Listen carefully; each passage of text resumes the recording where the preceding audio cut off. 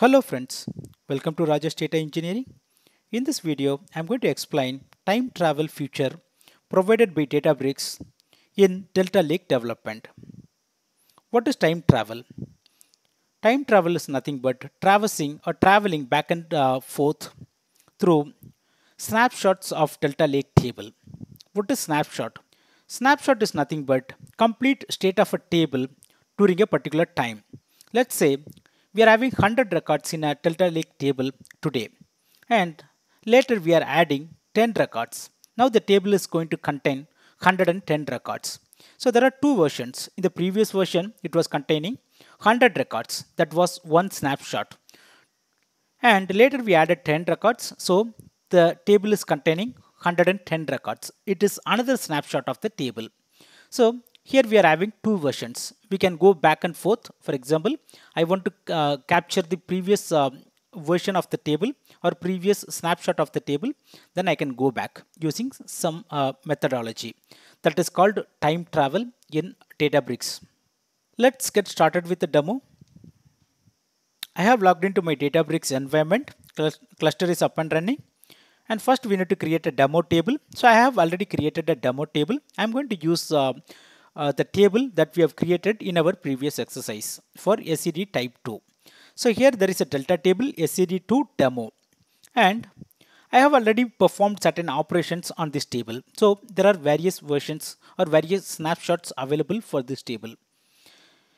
Let me query this table first. So these are the outputs. There are 5 rows. And I want to see what are the different snapshots or versions available for this table. So that is the first step. In order to perform time travel, we need to get the list of versions or snapshots. So that can be achieved using describe history, then the delta table name. So let me execute this step to get the number of snapshots. This is the history of this particular table. There are 5 different versions starting from 0 till 4, and each and every version provides the audit related information, such as what kind of operation performed and how many records got impacted.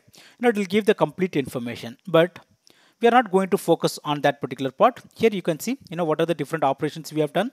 The first one, initially we have created the table, then after that we have performed write operation, and later we have performed one merge operation also, and this is the latest version. So when we are querying the table, then we are going to get the result of this particular snapshot based on this version number. Now I want to travel back. For example, I want to see the state of version number 1. Then we can do time travel. I'm going to explain. So in this video, I'm going to explain time travel using 2 different programming approaches. One is Pyspark, another one is SQL. And coming to Pyspark, again, we can perform time travel using Delta Lake table or the location of the table. We can achieve time travel using either table name or the location of the table. I will show that. And also, we can time travel using either version or the timestamp. I will show both versions of that as well. So let us start the time travel. So the first method, I'm going to use Pyspark. The first 4 methods would be Pyspark. The next 4 methods would be SQL. And in the first approach, I'm going to show Pyspark, timestamp, and table. These are the combinations I am going to provide. So this is the Pyspark code. Within that, I have to give option timestamp as of. Then I'm going to give the table name. Then we have to give a keyword table. This is important. We need to give table. Then we have to give the table name. And in the option, we have to give timestamp as of. So basically, we can get the timestamp from our version history. Here there is a version number and also timestamp. We can take one. For example, I want to see the state of this one. Then I can copy this time and I can put it into this option. Then it is going to show the snapshot of that particular time. Let me execute.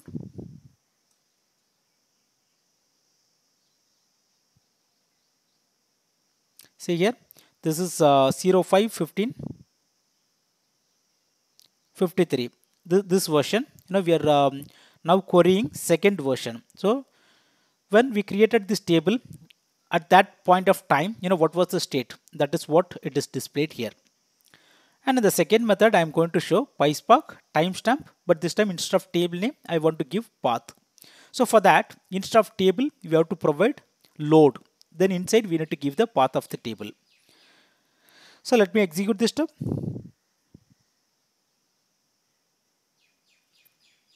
This is the second method. This is the third method. The third method, I am going to use Pyspark version number and location of the table. So instead of timestamp, we need to provide version as of.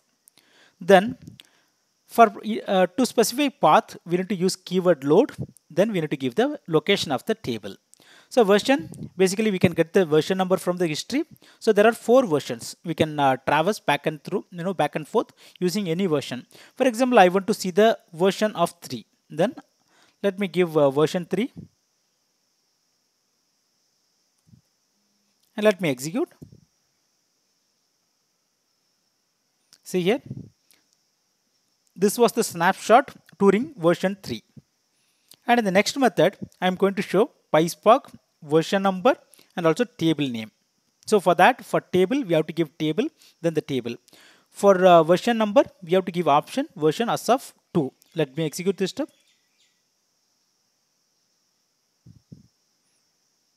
This is giving the snapshot of version number 2. Hope you understood. These are the different approaches available using Pyspark. Now, I will also show you using SQL. Using SQL, the syntax starts with select star from table name. Then using version number, we can use the keyword version as of, then we need to give the version number. So let me execute this step. Yeah, this is the output. Same way, we can give path instead of table name, we can give path. So for path, earlier for table name, simply we gave the table name SCD2 demo. For path, it starts with delta dot, we need to give the location of the table, then version as of 2. Let me execute this step.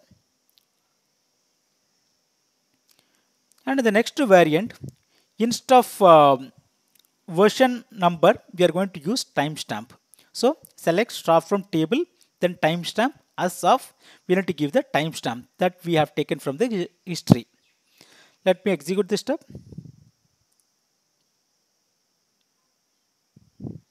And the final method, I am going to use a path and a timestamp. Instead of table, I am going to use a timestamp plus location of the table. So location, for location of the table, we need to give delta dot location. Then for timestamp, we need to use the keyword timestamp as of. Then we need to provide the timestamp. Let me execute this step.